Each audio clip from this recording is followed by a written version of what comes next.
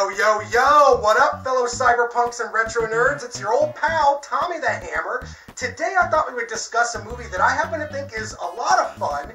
It's the 1986 Kevin Bacon vehicle, Quicksilver.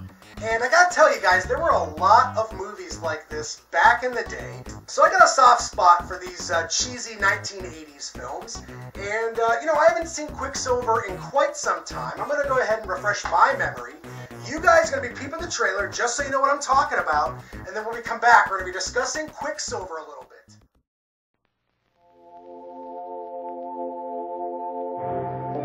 He wasn't just good.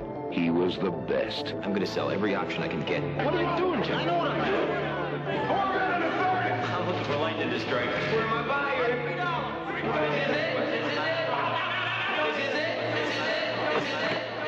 How bad is it? I lost it all. Everything. Quicksilver. Jack Casey's just landed. 7th Avenue, two together. Go! I don't have half of what you had. In a world where the pressure's off. I'm on the street. I feel good, man. I feel exhilarated. I go as fast as I like. Street sign says one way east. I go west. Risk is purely personal. And power is in your every move. You telling me that driving a bike and delivering junk, that's for you? I don't have it anymore. Nor the nerve. Hector said you were some kind of big head honcho once. Survival's an instinct you learn on the streets. Well, if that's the case, and Jack is so smart, then what's he doing here? And that's something you don't know nothing about. This isn't about business, is it? And winning is a feeling you never lose. You have all these choices that you can make. Now, Jack Casey's climbing back Get out. his way. I'm staying with it. When you have nothing left, all you really need Jack is at the floor. is the courage to get it back. Kevin Bacon. Quicksilver. Quicksilver serves as the perfect time capsule of the mid-1980s.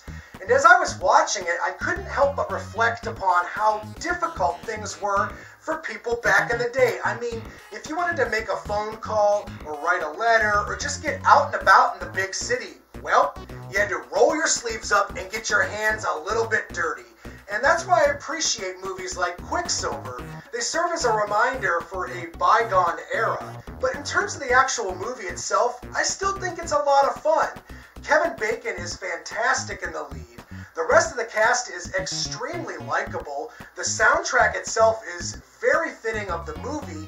And there's even a young Lawrence Fishburne cameo at the very beginning of the film. In terms of the actual storyline, well, I think it's serviceable enough. There's a few narrative structures that I found to be kind of disjointed, and certain story elements were left rather vague, which can be a little frustrating. But you know what, guys? You can't get too angry at a movie like Quicksilver. This is just a feel-good 1980s movie. Nothing more, nothing less. And you know what? It's actually a little more adult than certain other more popular 1980s fare. So out of 10 stars, I could give this movie a solid 6.5.